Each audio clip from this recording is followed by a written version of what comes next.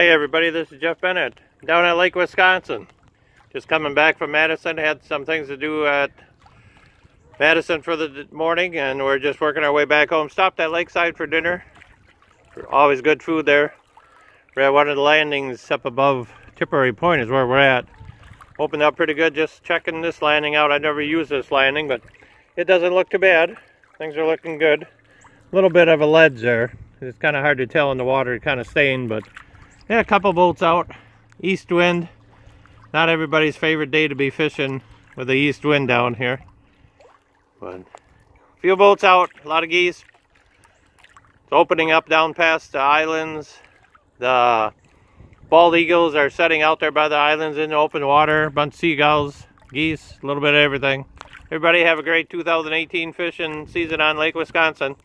This is Jeff Bennett from J&B Guided Fishing.